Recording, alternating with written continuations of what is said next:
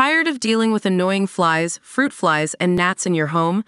The Zevo Flying Insect Trap is your ultimate solution. Don't wait.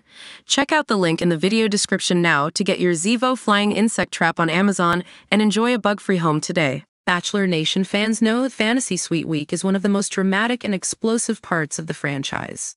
After hometown dates, the final 3 contestants get a chance to spend some private time with the lead, allowing for intimate conversations and connections away from the cameras.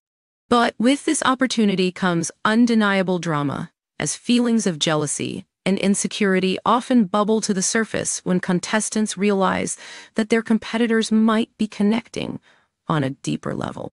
Over the years, many alums from The Bachelor and The Bachelorette have candidly shared their experiences in the fantasy suites, dishing out some major tea. Take Jen Tran's season, for instance. Drama reached a fever pitch when her ex unexpectedly showed up, leaving her torn between old feelings and new connections. Then there's Jillian Harris, who found herself in a sultry situation during her fantasy suite with Ed Swiderski. After a day of filming and some sunburns, the two decided to exchange massages in the bedroom. However, Ed struggled to turn the heat up, and later admitted that he felt nervous, missing an opportunity to show Jillian just how much he cared. Despite the hiccup, Jillian still chose Ed in the finale.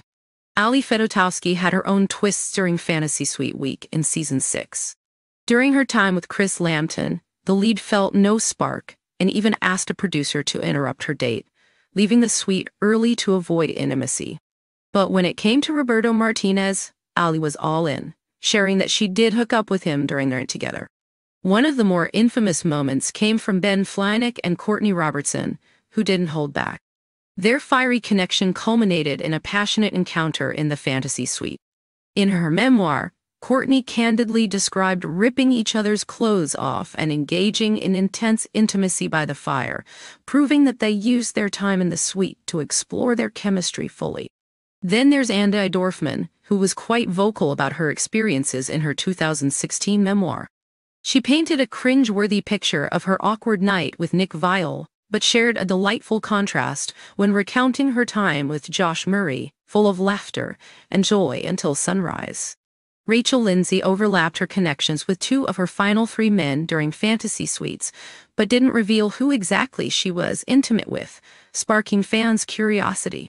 Yet she confirmed 2 out of the 3, teasing that one of those nights was indeed special. Hannah Brown's season stirred up quite the buzz when Luke Parker confronted her about intimacy with other men. Hannah delivered a powerful rebuttal, reminding him of her autonomy and even let slip about her escapades in a windmill, keeping fans talking long after the episode aired.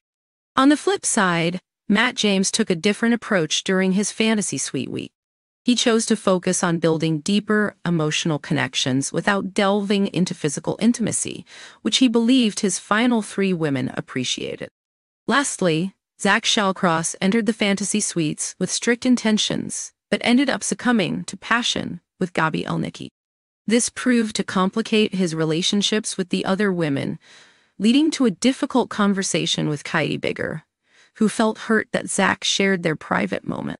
As we look back at these unforgettable moments of vulnerability, passion, and occasional misfire in relationships, it's clear the fantasy suites are a pivotal chapter in each season of The Bachelorette. They highlight the complexities of love, connection, and the journey contestants undertake. For even more Bachelor Nation moments and discussions, make sure to check out our reality TV hub.